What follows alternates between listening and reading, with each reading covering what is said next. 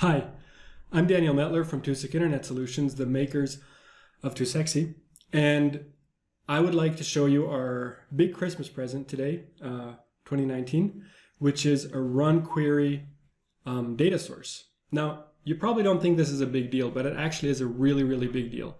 So let me just give you a brief tutorial of how this works. Stay with us for 2 minutes, and I'm sure you will be excited as well. So what we have here is the normal tutorial app that we have, which you can get from the App Store. I'll show you later on where to find it. And I'm just going to go into the queries right now, and I'm going to open a query called Random Author with Books. It looks super simple. We have the app here. It provides data of person types to the shuffle. This will just shuffle them, randomize them, pick one, and give it to this block here. And this thing here will suddenly return that author, as well as all the current books of that author. Now, let me just run this. As you can see, we first randomly hit an author that has no books, so the books list is empty. Let's run it again. Now we got George Akerlof, and he wrote a few books. Let's run it again. And Douglas Adams, Hitchhiker's Guide, etc. So this looks pretty simple, but the truth is actually we are doing something really, really awesome here, because this component here doesn't do much. It actually calls another visual query called authors with books. Now we're reusing a different query that we'd made before, which is this one. And so this query, which looks a bit complicated, I'll explain it in a second, is actually being run in this block using the data provided here and returning the two streams author and books. Isn't that cool? This was never possible before. And so any more sophisticated setup always required people to kind of like repeat their queries in other kinds of queries. And this allows us to kind of like create function blocks. So let me just walk you through how this works, because this will make your life so much easier for complex scenarios. Let's just to understand what's going on. This is the original query. So we have the cache. It goes through a publishing filter so that only admins see draft items and public users don't. Then it passes that to the app so that the app will from then on only use published data. And here it has a person stream, which is going to this find component. And the find component simply looks for the parameter author ID. And it'll find the item with that ID. Nothing super exotic, right? It also passes it to the sort authors, because in this query we're also doing more. There's also an author stream which has them sorted A through Z.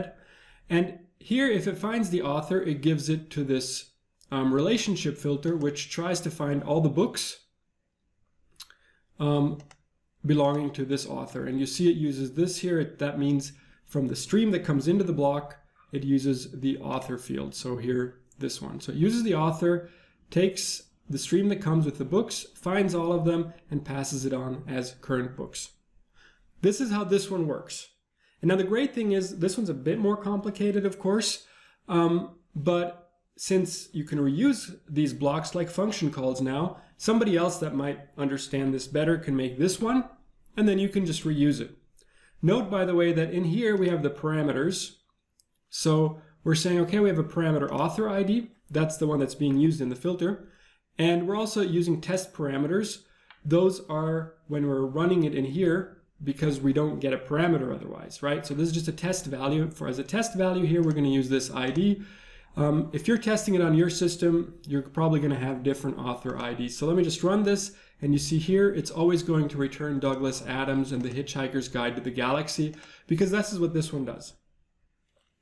Now let's go back to the previous one where we're calling it. We have the persons coming from the app. We're shuffling them.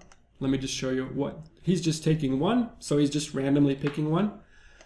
And then he's passing it on to this QueryRun, which is, again, fairly simple. Here, we're selecting what query to run, which we took authors with books. And we're saying that the author ID should come from his in stream. So we're saying, take whatever comes in, which is this, the author that was randomly selected. So it picks that random author, it reruns this query, and voila, what we get is, now we got Raphael. He didn't write a lot of books yet. Terry Pratchett, one of my favorite authors, he wrote a lot of books. So this is how it works.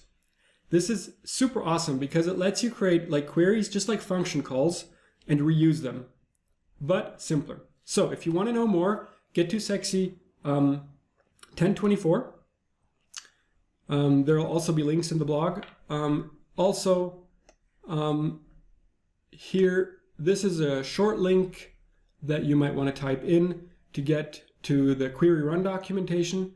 And if you want to get the tutorial app, go to toosexy.org, go to the apps section, and then just download the DNN Razor tutorials in version 1024, which I'm going to publish in about an hour. Thank you for watching. Merry Christmas 2019. Enjoy it. We love building Too Sexy, and we really, really love it when you use all the things you can do in here. So please give it a try. Daniel Mettler, Too Sick Internet Solutions.